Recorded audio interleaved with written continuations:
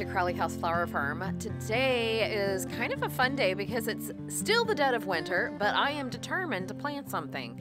We've had some really cold nights, freezing weather in the 20s, but actually I can plant some hellebores. So I thought I would take you along as I run down to our local nursery. This one's owned by a friend of mine, and it's one of my favorite nurseries, and I just love her because she runs it along with her family, and I just value that so much and can understand, partly because we run our farm as a family as well, and so it's really kind of fun to have, you know, kind of something in common. And I didn't know her when I first started coming to this little nursery, and it started off really small, and I just love the values of it, so I just kept supporting her. But now it looks amazing. She opened the beginning of January, and I'm gonna head out. It's kind of out in the country, so it's a nice drive. I'm gonna grab a coffee. I think my son's gonna come along and he's gonna film for me, and we're gonna check out her hellebores because I saw a post on Instagram and she had some amazing hellebores. Last year, Jay and I went to a hellebore grower here in Oregon. They're down by Eugene. I believe they sold their business and farm, which I knew that they were getting ready to retire. Very sad day. But my husband and I have fallen in love with hellebores. I don't know about you guys, but absolutely love them. So I thought I'm just gonna add a couple more to my collection. I actually have a few here on the farm that need to get into the ground, so I'm gonna plant those as well. I'm also gonna try and pick up some pansies, and the pansies I want to pick up are more for edible flowers, so I'm going to plant them in the greenhouse. I have a few that I started but from seed on my own, but I'm just gonna get some soil and bulb crates and plant up just a few, so that we can have a plethora of edible flowers early. And I like to plant those next to my sweet peas. Yeah, it really is chilly, you guys. I'm done with chilliness, but I know it's necessary because the cool weather brings on the bulbs and beautiful flowers, and it needs this time to actually grow beautiful things in the garden. So, okay, so I'm off.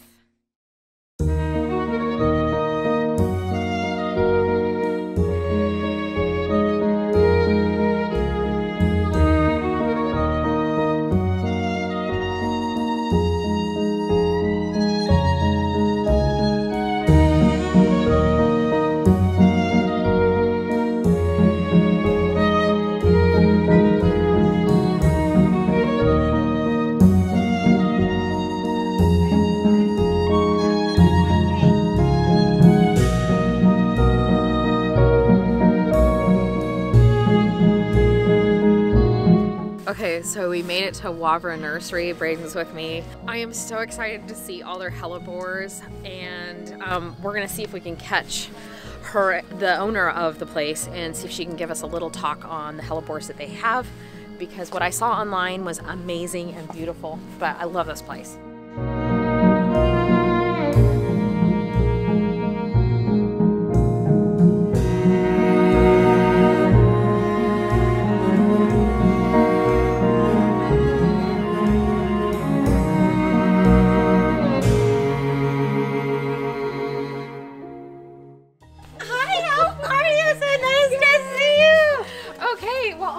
To get some hellebores, and I saw that online. They were amazing and beautiful, and I want to see all the ones that you have. So, oh, perfect. Do you mind? Yeah, no, let's take a walk and let me show you what I have. Cool. So, hellebores are one of our favorite plants here at Wavra, and the reason is because they're deer resistant, they're evergreen, they're super easy.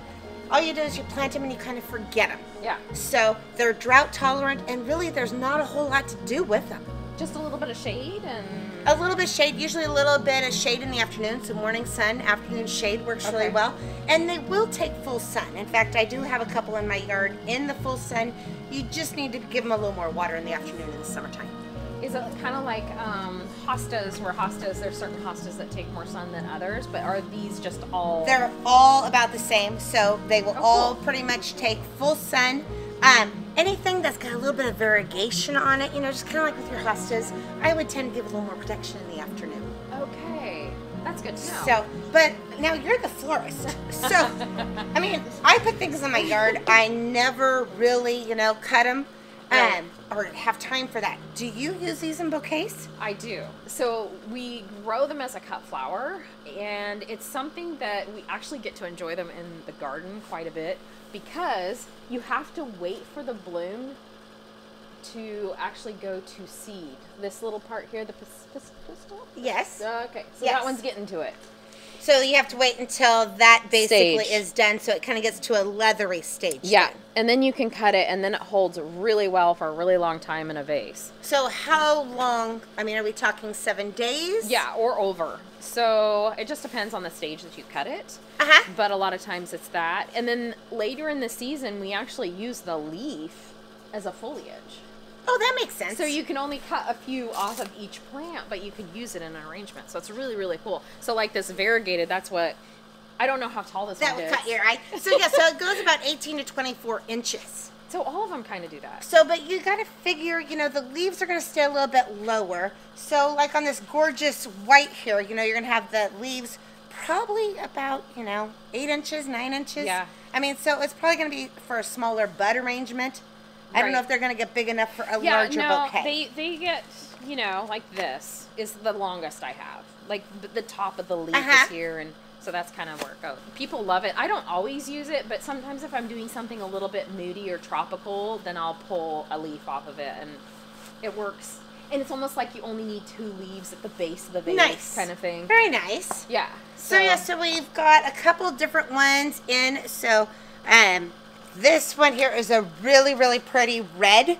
And so this is the Ice and Roses I think I red. have a few of these, and then even that dark purple double, Oh, yes. or it's like dark black or something like that. I have one of those. So that's great. And then this This is one. the variegated one. And so this is called Snow Fever. And then it's going to have kind of a pink flower, a real pale, almost creamy This one pink. here. So It's kind of got like almost green to it. It does, a little bit. That would be really good in wedding work, very nice. along with the white one. And the white is just stunning. This is kind of one of our favorites. This is the Ice and Roses white.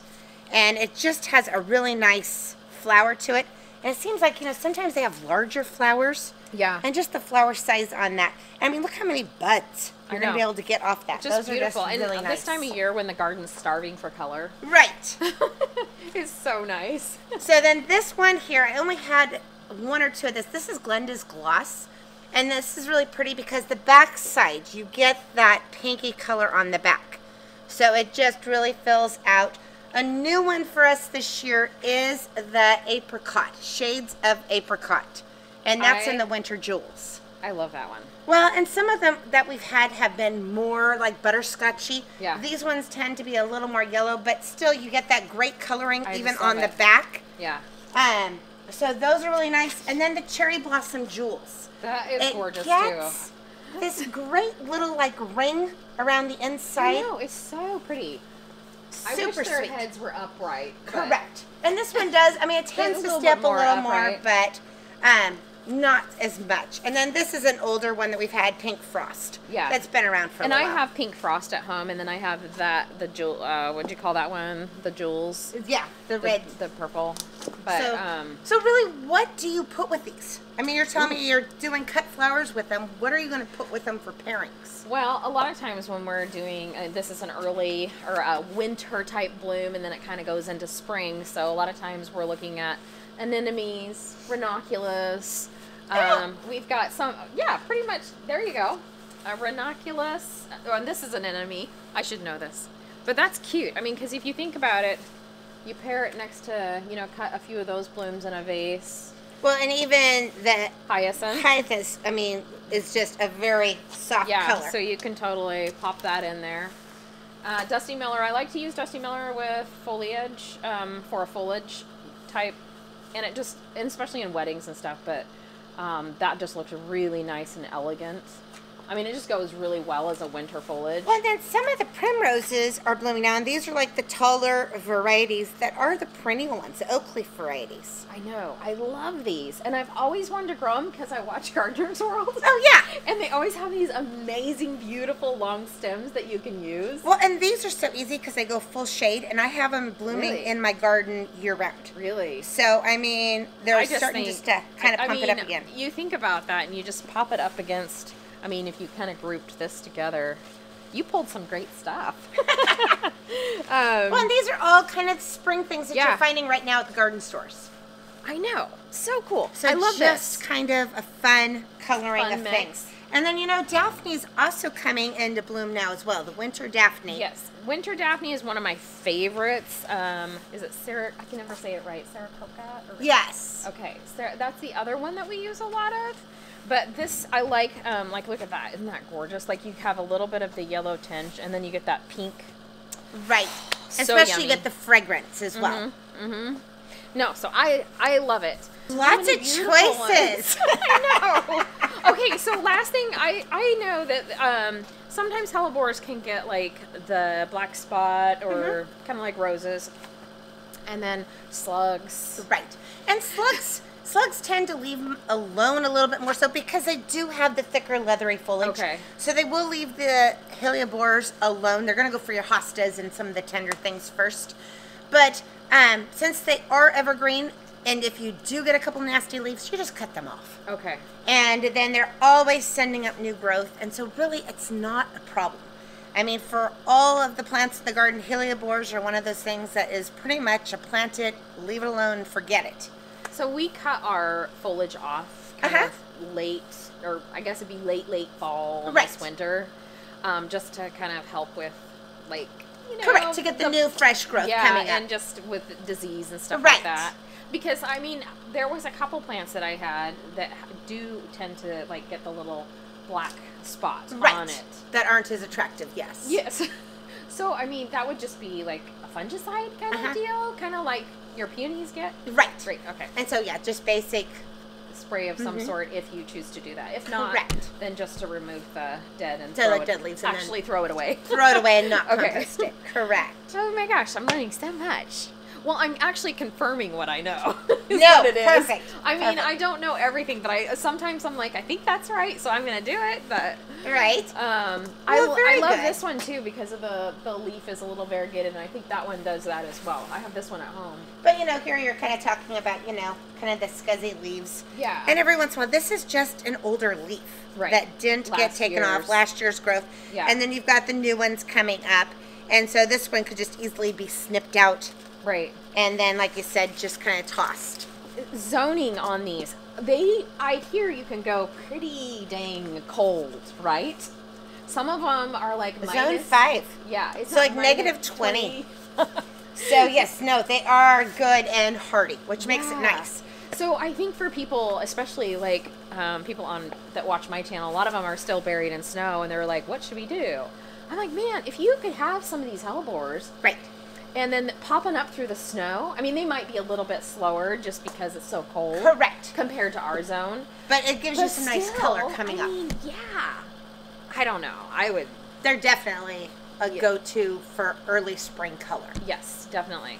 So I'm adding to my little shade garden.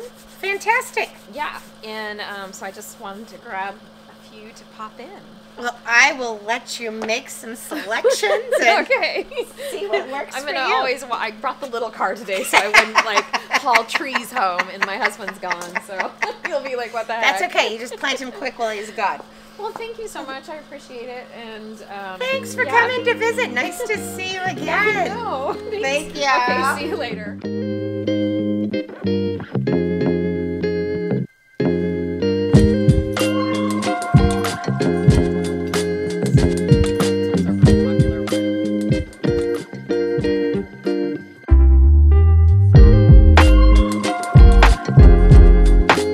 I'm back home and I got a wheelbarrow full of some compost.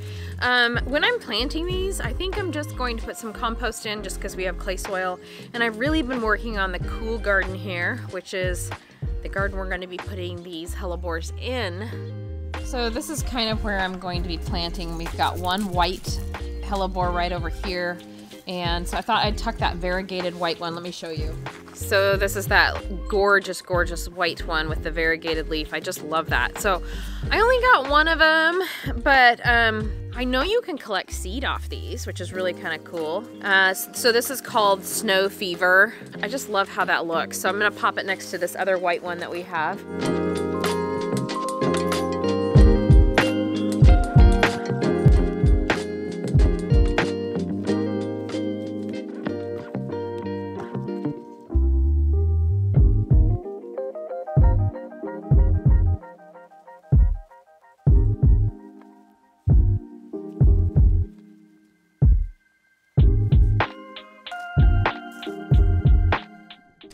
So I have 2 of these winter jewel cherry blossom hellebores.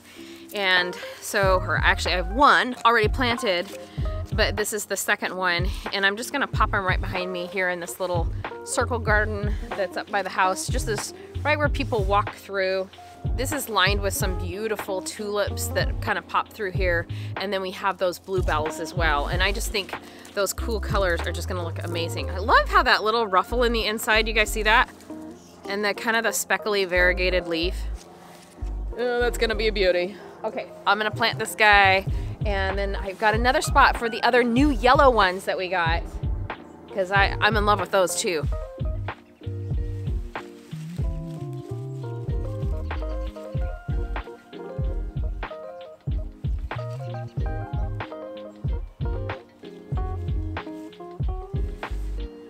Hellebore is one of my husband's favorite flower. And so I'm gonna tell him I got him this for Valentine's Day, because I didn't get him anything. But we don't usually celebrate it, partly because we just celebrate our love all the time. It's just constant Valentine's Day around here. I'm kidding, it's not true. Okay, so I'm moving on over here, and I'm gonna take those beautiful yellow ones that we just got. Those are new to me. I'm in love. Okay, this is really cool because I think as it ages, it kind of has a different look to it, but look at that. Isn't that stunning, you guys? I mean, I would take a whole field of these. I think one day I might. I don't know if Jason will let me, but we'll try. I have a whole bunch. I actually need to plant a whole bunch. So some of the varieties that she had there at the nursery I already have. I think I have about 20 more to get in the ground, but these are the new fun ones. So planting these today. And then, yeah, and then I have just 1 more of those Daphnes. I had bought 2 of them, and one of the Daphnes had just failed, died a couple of years ago, and I've just always really wanted another one kind of close to the front door. I'm not sure where I'm going to put it, but I think that's where it's going to go. And but I'm not sure. I haven't decided. This is like painting. It's like I'm figuring out where all these beautiful flowers are gonna go, and you kind of have to think in the future of what the garden's gonna look like. And obviously you're always moving things and adjusting things as, you know, plants get bigger or outgrow a space or just don't work anymore with your color palette. And so I've done my fair share of that, and I actually kind of enjoy doing that. It's kind of fun to just, you know, kind of rearrange. It's almost like rearranging your furniture. So I'm gonna get these guys in the ground over here.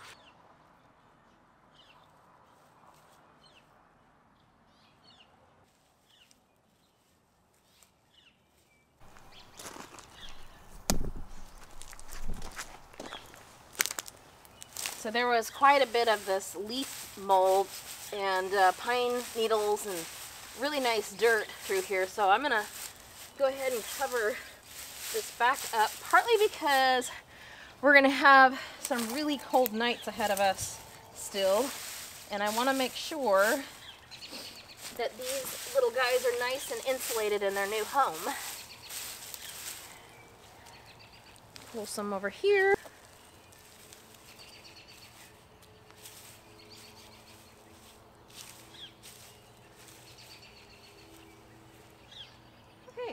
So I got the 3 apricot blushes in. The sun is setting fast, so I got to get to work. I've got the 3 elephant ears to get into the ground and the Daphne really quick. And those are all the things that I bought today that I need to get into the ground before the sun sets.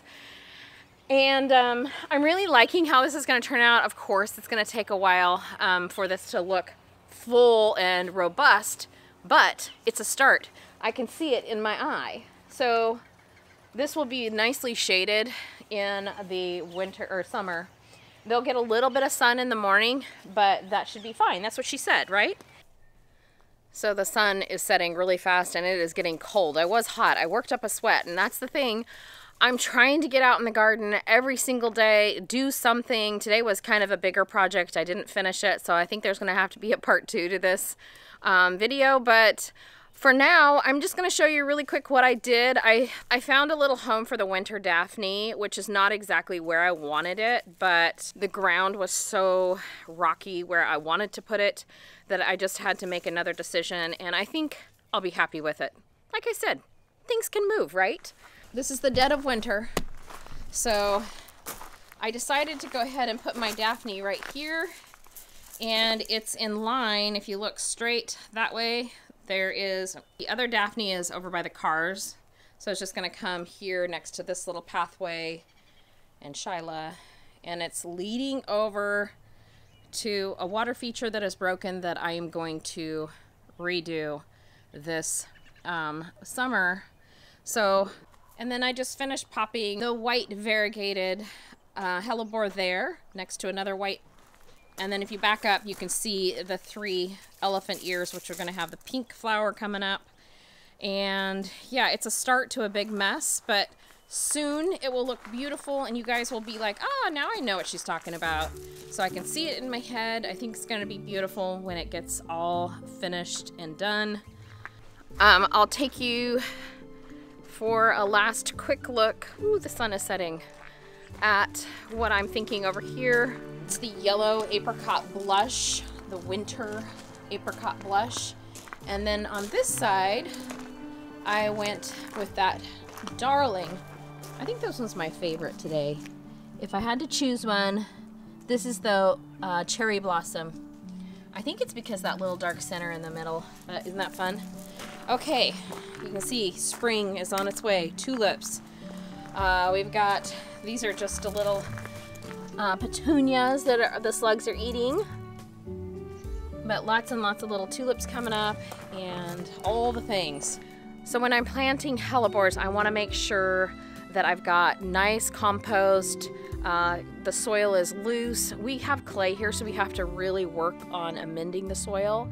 I don't put any fertilizer down or anything like that. I just the compost is good enough for now. And then, you know, we're just gonna watch for slugs. One thing you can do is put down a little bit of filbert, cracked filberts.